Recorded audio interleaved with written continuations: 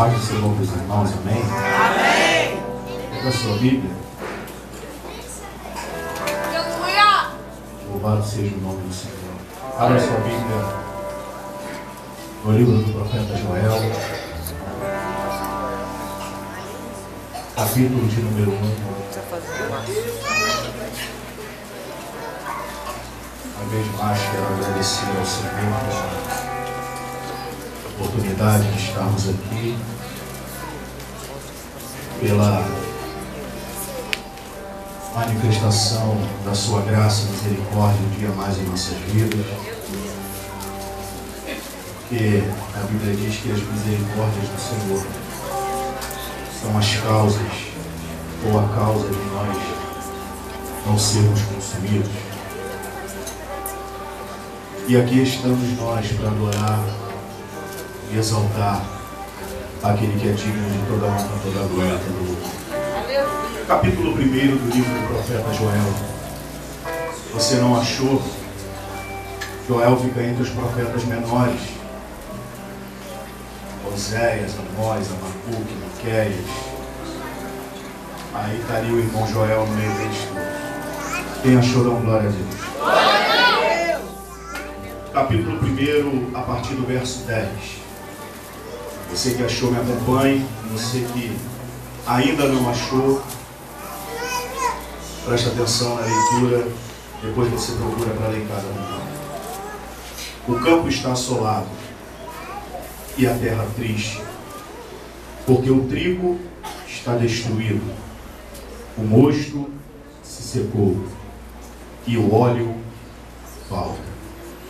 Os lavradores se envergonham, os vinhateiros gemem sobre o trigo e sobre a cevada, porque a colheita do campo pereceu. Amém? Coloca a sua Bíblia no banco. Como é de costume, eu vou pedir, espero que somente essa vez, pega na mão desse irmão que está do seu lado. Se eu pedir mais uma vez para você pegar, não liga não. Estou tentando me controlar. Amém? Pegou na mão dele aí? Agora fala para ele o seguinte: no tempo da seca, Deus tem preparado uma chuva. Fala para ele, não é qualquer chuva, é a temporã. Fala para ele, aquela que vem fora de tempo, aquela que vem para lugar, aquela que vem para fazer vida, aquela que vem para regar aquilo que estava seco. Dá uma sacudida na mão dele e fala: no tempo de seca, Deus prepara a chuva. No tempo de escassez, Deus prepara a abundância para a tua vida. Se você crê, levanta a mão dele aí e dê glória a Deus. Toma o seu assento aí rapidinho. Eu vou perceber que vocês hoje vieram de adorar. Aleluia! Livro de Joel, capítulo de número 1. Deus vai usar o profeta para chamar a atenção do povo. Eu queria que você prestasse atenção nisso aqui, porque eu tenho 10 minutos. E preciso que você compreenda isso nesses 10 minutos que eu tenho. Deus vai usar Joel para chamar a atenção do povo que estava disperso, não porque estava sendo assolado, não porque estava sofrendo atribulações, não porque estava sendo oprimido por algum inimigo, não. Deus levanta Joel para profetizar um povo que já não queria mais adorar por causa da fartura que tinha no meio da terra. Tem gente que pensa que o que deixa a crente afastado da igreja é só escassez, é só tristeza. Não, excesso de coisas também tira a atenção do crente de dentro da igreja. E agora Deus usa Joel e começa a falar para Joel: olha, diz para o povo que eles precisam voltar. Diz para o povo que, se necessário for, eu tiro o que da terra está produzindo. A história vai dizer que o povo não tem mais dificuldade de cevada, de trigo, de mosto, porque a terra está produzindo, porque os lavradores estão colhendo.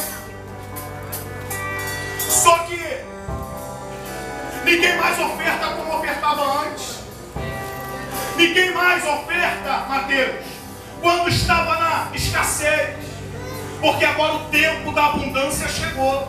E quando o tempo da abundância chega, eles ficam tão preocupados, pastor Ronaldo, em cuidar para que o próximo dia dê mais do que o dia anterior, que eles não se preocupam mais em ofertar aquilo para aquele que fez a abundância vir sobre a terra. Olha para esse crente que está do teu lado, dá uma catucada nele e fala: olha, aproveita o que Deus tem depositado na tua vida, mas não esquece de onde você saiu, não esquece de onde Ele te tirou, não deixe que isso venha entrar no teu coração.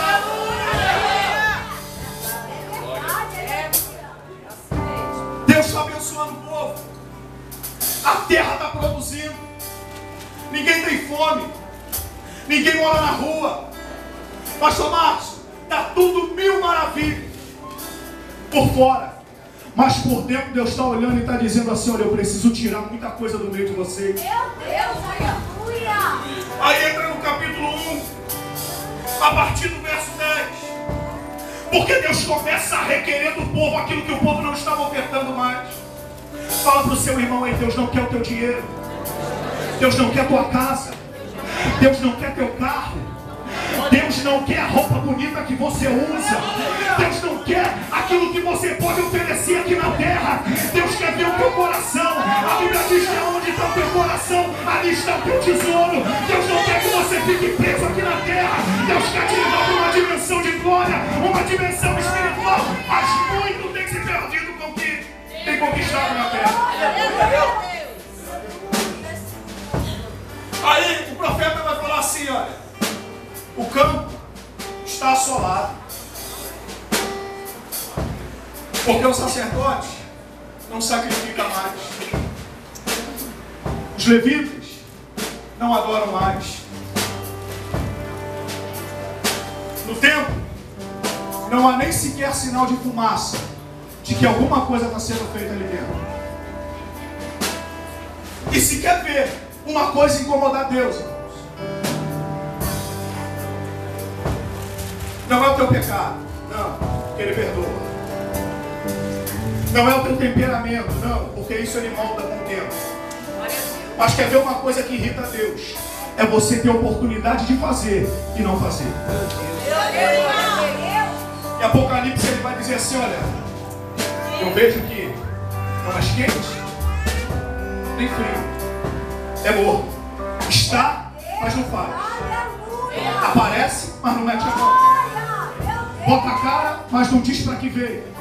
E Deus está falando assim: olha, eu abençoei, eu abri porta, eu fiz, eu preparei. E o que vocês têm feito? Nada. Então eu vou tirar. Porque se é para ter sem fazer nada, vai ficar sem ter e não vai fazer.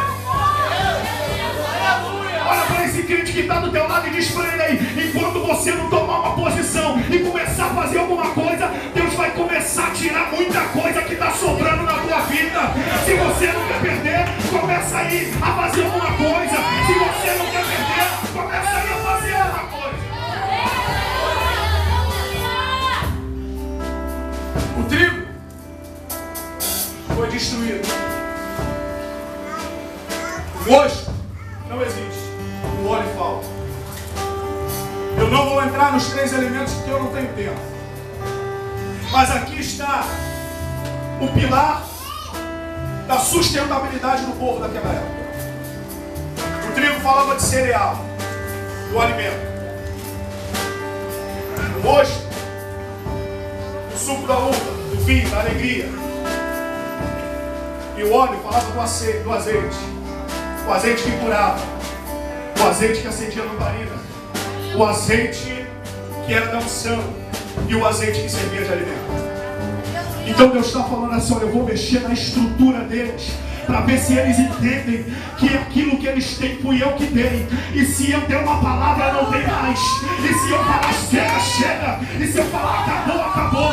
Enquanto não entender que é Deus quem faz, é Deus quem manda, é Deus quem realiza, eles vão entrar nas mesmas situações.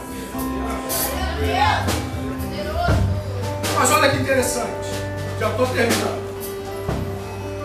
O capítulo 1,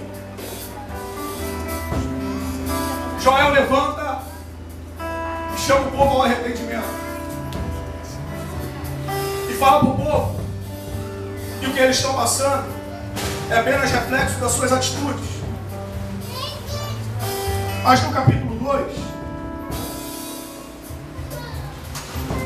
depois você lê com calma em casa, Deus vai começar a fazer promessas de abundância. Fala para o seu irmão aí, abundância. Fala de novo no pé do ouvido dele, abundância. Fala para ele, tu sabe o que é abundância? Abundância é aquilo que vem de uma forma tão grande que você não consegue comportar. É aquilo que vem de uma forma tão forte que você não consegue segurar.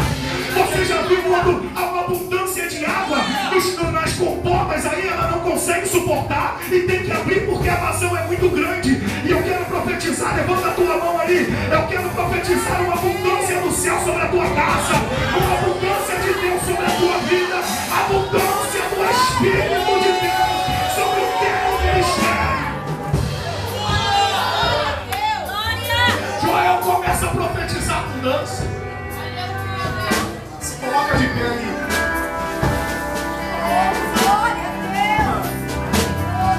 Ele vai falar assim, olha, porque o Senhor vos dará a chuva, a seródia e a temporã.